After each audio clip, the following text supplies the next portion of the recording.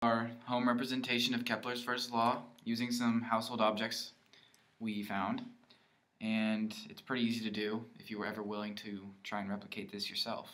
So all we did is we took some nice thick poster board, and then we thumbtacked a piece of paper to the poster board, and then around the thumbtacks we put just a rubber band.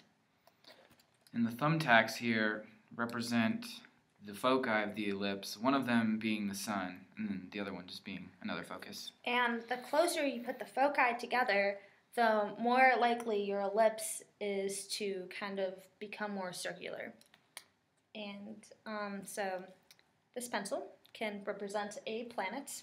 And what our experiment basically is you take the rubber band and you pull the rubber band up and you kind of form a triangle.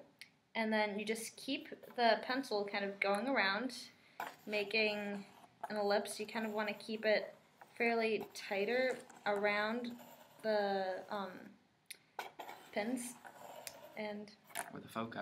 Or the foci. And so once you finish drawing this, you basically understand the whole concept of Kepler's first law, which is that all planets orbit in the path that resembles an ellipse, with the sun being located as one of the foci in that ellipse. And an ellipse is basically a special curve in which the sum of the distances from every point on the curve to 2 points is a constant.